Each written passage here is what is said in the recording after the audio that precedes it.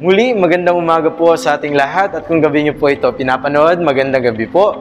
At dumako na naman po tayo sa susunod nating leksyon which is a perfect square trinomial.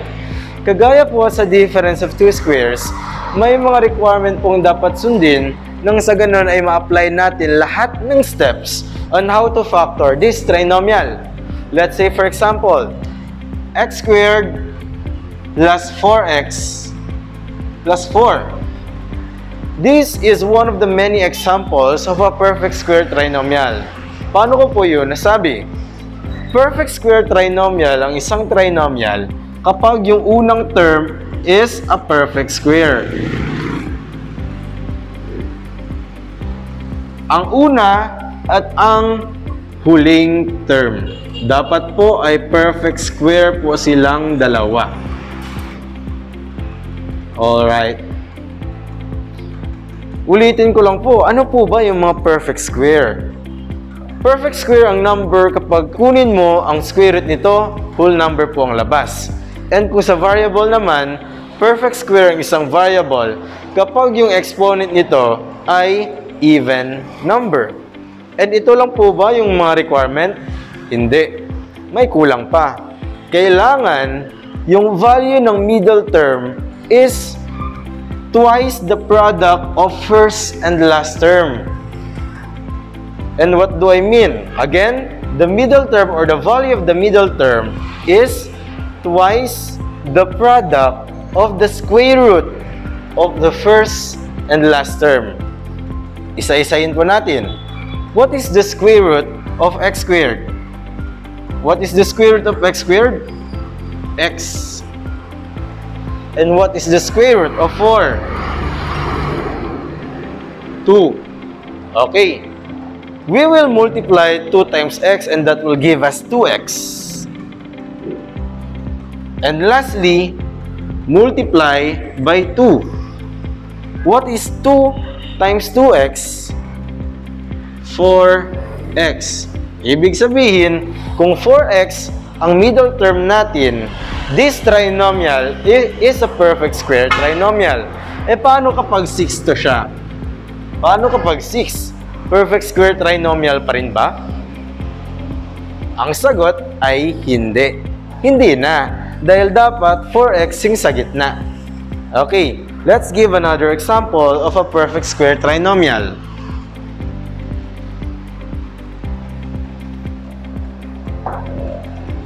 X squared plus 10x plus 25.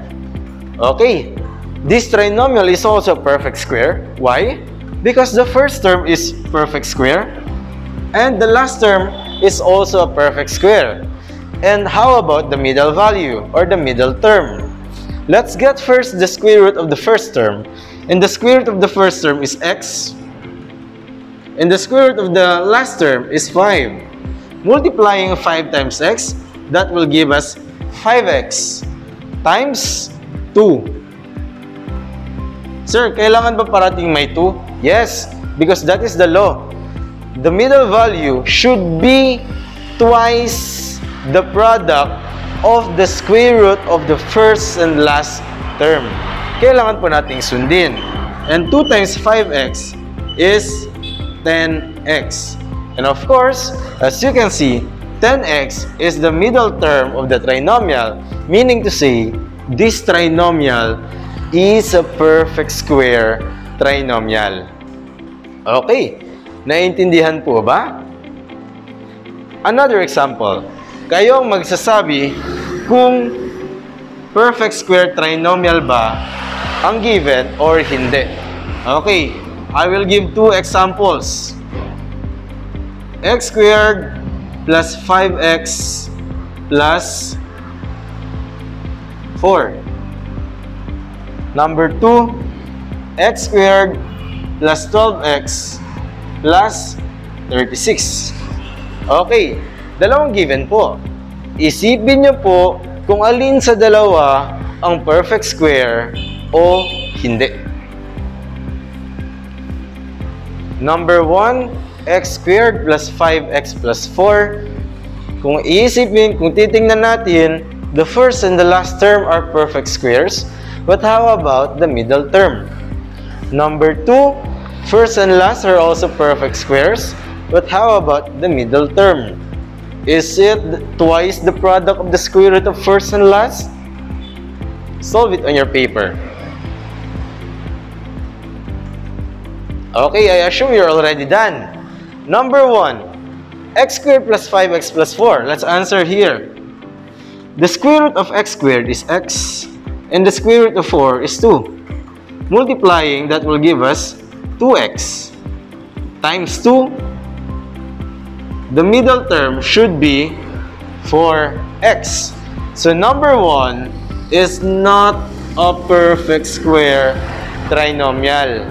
How about number 2? The square root of the first term is x, and the square root of the last term is 6. Multiplying the 2, that will give us 6x times 2, and that will give us 12x. Is 12x the middle term of number 2? Yes. Meaning to say, number 2 is a perfect square trinomial. Or, just kidding. Perfect square trinomial. Now, do you understand? 12x, hindi lang klaro sa video. Okay, pakita natin. Masyado kasing mababa. 6x times 2 is equal to 12x. Alright. So 12x is the middle term. That's why 2 is a perfect square trinomial. So the question next is, after knowing whether a trinomial is a perfect square or not, what should I do next? What are the steps to factor a perfect square trinomial? Now, these are all examples of perfect square trinomials. From 1 to 5, all of the first and last terms are all perfect squares, and the middle term are twice the product of the square root of the first and the last term. So, lahat po yan sila, example na po ng perfect square. So, the question here is, how do you factor a perfect square trinomial? Napakadali lang po. Kung sa difference of two squares, gumawa po tayo ng dalawang parentheses. Parentheses raw po kasi plural form of parentheses is parentheses. Dito naman po, isang parenthesis lang ang gagawin natin. Yan. Okay. May isa na pong tayong parenthesis at susundin natin yung sign ng middle term. Kapag positive yung middle term, plus din yung nasa loob. Kung minus naman or negative naman yung sign ng middle term, minus din po yung sa loob ng parenthesis. So for number 1, we have the sign of the middle term, which is a positive term. So ibig sabihin, last to dito. Okay, and what's next? Kukunin nyo lang po ang square root ng first and last term. What is the square root of x squared? X. What is the square root of 16? 4.